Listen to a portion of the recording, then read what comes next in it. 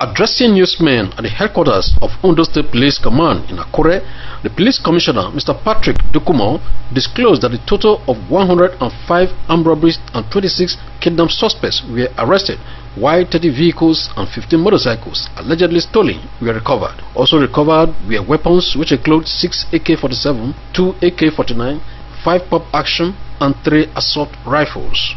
Mr. Dukumo stated that items recovered from criminal suspects were 18 locally made pistols, 25 locally made barrel guns, 488 rounds of live ammunition, and 62 live cartridges. This command, with the support of all my officers, both the management team, we are poised to undoubtedly we remain focused and committed to our core duties of safeguarding the lives and property of the people of this good state.